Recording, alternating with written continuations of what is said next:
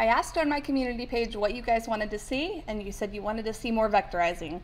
So I got an email asking for me to vectorize something, and I'm going to show you how we do it.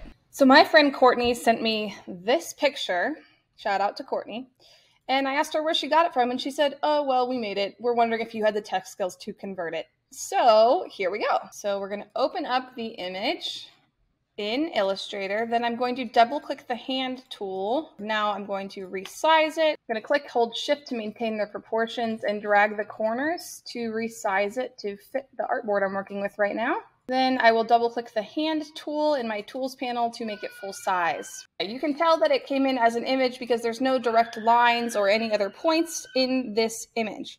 So when I have it selected in your properties panel, you will see this option called image trace. If you don't see your properties panel, you can always reset your workspace by clicking reset essentials and make sure you're on the essentials workspace. You can also go up to Windows and make sure properties is selected. So with your image selected, you'll see this image trace option. I want you to select that. As it's pixel clustering, don't forget to subscribe for more graphic design content. So after it's clustered, you can choose the preset that works best by clicking that drop-down arrow. It goes to logo automatically because it suspects this is a logo. Another one I like to work with a lot is 16 colors, so we'll see which one looks better. Another point is I'm looking at my tools panel. You'll notice not all my tools are showing, so I'm going to go up here and make sure as advanced is set. Whenever your tools panel goes to basic, it removes some of your tools. So looking at this, it went to a vector image pretty well. A lot of the text seems to have maintained its proportions, so I'm going to go ahead and click on it and select expand with that 16 color option. Now that it's expanded, I have all these clean lines. Nothing on here really looks too dramatic, except maybe some of this lettering. So you see the D there didn't quite come in correctly. So it says positivity, a bunch of different languages, respect looks okay. I mean, and obviously I don't know some of these languages, so they could be wrong, to be honest with you, and I wouldn't know. But just kind of visually looking, that D right there is the only one that looks like it didn't do the image trace very well. So I'm going to start by clicking ungroup on this image, and that will make sure I can isolate these different selections. Okay, once I've ungrouped it and clicked away, I can select that D and move it. So you see once I move it, it's leaving a hole right there. So I can either go remove this D, fill in the background, and then insert another D trying to find the text that they used, or what I'm going to do is just insert a shape in the middle of that letter. So I'm going to put it back, and I'm going to try to copy one of the other shapes in here. So I'm looking at this right here. I'm going to copy it, then I'm going to paste it, and we're going to put it right here so it looks like it matches. Then I'm going to hold down Alt, which makes a copy, and then I'm going to rotate this. So it's flipped this way, and then I'm going to put it right there. Bump it up a little bit. That looks pretty close. I think a little bit more.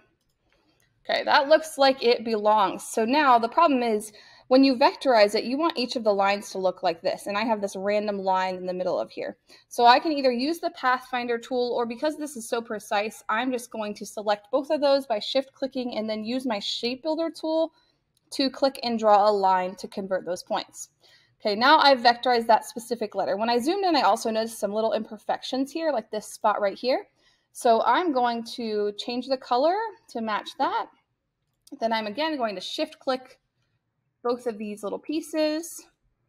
I'm going to use my shape builder tool to connect that right there. Okay, now it's not a perfectly straight line anymore now that I did that, so I'm going to use my direct selection tool, and I'm going to select that area. You can see it added more anchor points when I did that, so I'm going to go in my tools panel to the smooth tool, which is right underneath in line with that shaper tool, and then just kind of drag along this to smooth out that line, and that looks pretty decent.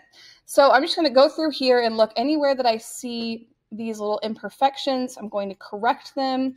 There's some discoloration right here, so I'm going to zoom into that, fix that coloring. I see it here and here, so I'm going to make it this color. Again, use that shape builder tool to correct it. And there's a lot of imperfections that I got when I did this. A lot of times when you have a simpler design, you won't have this many imperfections, but this was pretty intricate, so I got a lot of this. And honestly, now that I'm looking at it, I don't know if they did that light blue color on purpose, so I am going to reach out and ask her if that's something they actually wanted in there. I'm seeing it in a lot of places now that I look a little bit more closely. So I'm just going to make sure that the gray is lined up. There's no obvious imperfections.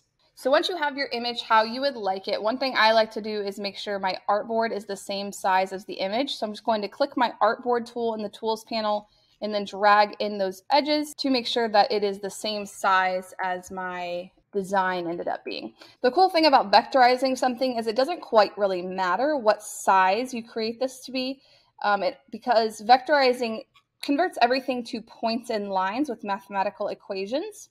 So you will be able to use this no matter the size that you actually make your artboard. It doesn't quite matter.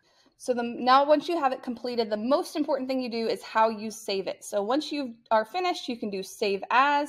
You do not want to click convert. You want to click save as. And then you have 3 options for saving to get a vector file type. You have AI, EPS, and SVG. Any of those 3 options are industry standard, so you can choose them. Save it to your computer wherever you want it, and then you can go forward it and you have your vectorized image that is ready for print. For more videos on vectorization, subscribe.